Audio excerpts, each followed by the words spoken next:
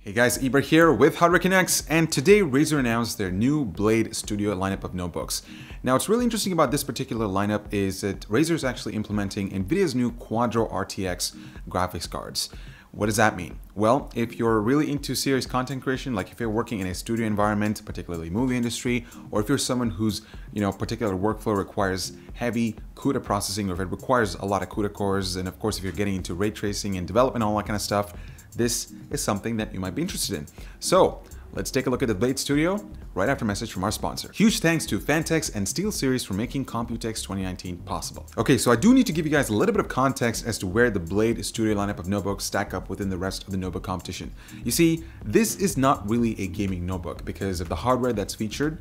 It's really, like I said, geared for a lot of people who are serious about their particular workflow. So if you're working with a lot of rendering programs, or if you're in a movie industry, not to mention considering the power that these notebooks feature, I don't think it's going to do that great in terms of battery life.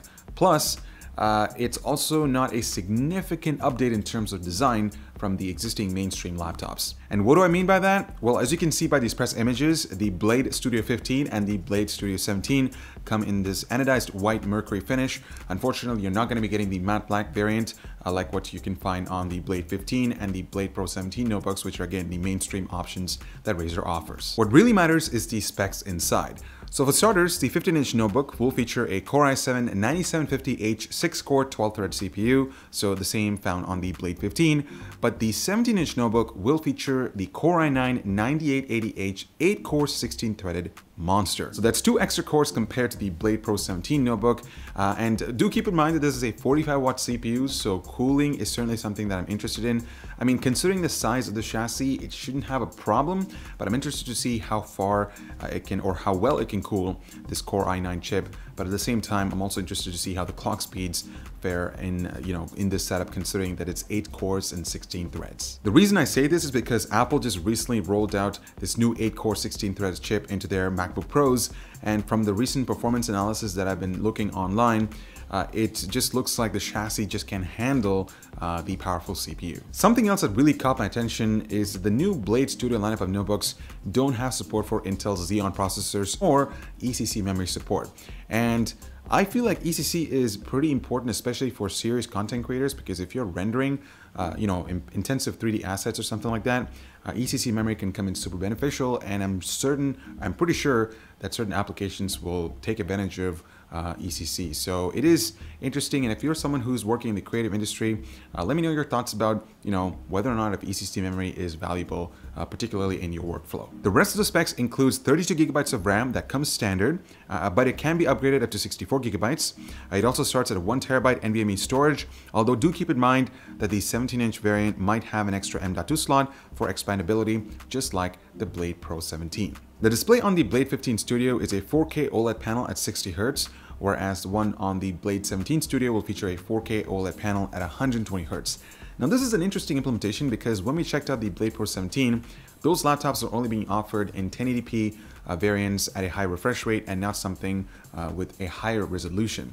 So I feel like Razer was sort of planning this whole thing out with rolling out high resolution displays with their Pro or their 17-inch notebooks later this year, and it looks like we're only getting OLED.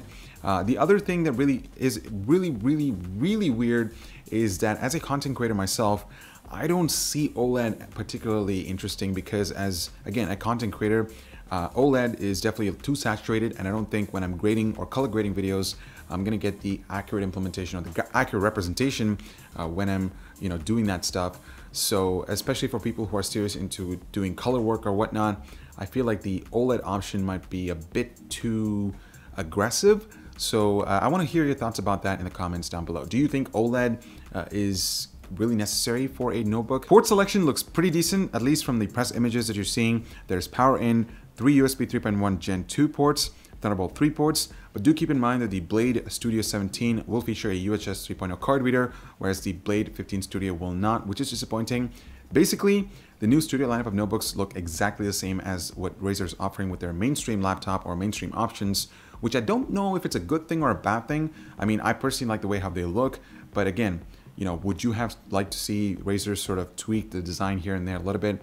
Would love to know your thoughts about that in the comments. The main star of the show here is the implementation of NVIDIA's new RTX Quadro GPUs. And this is particularly interesting, especially from a company like Razer, who's trying to target a different type of audience, not necessarily gamers, because if you're really looking for a gaming laptop, you probably are well better off with a GeForce RTX GPU rather than something like a Quadro graphics card, because Quadros are really geared for, like I said, serious people who are working in professional environments like studios or rendering 3D assets that requires all of that hardware. But this will certainly push the price of the studio lineup of laptops, because if you look at the desktop market, the Quadro 5000 has more than 3,000 CUDA cores, and it puts it right between the $700 RTX 2080 and $1,000 RTX 2080 Ti.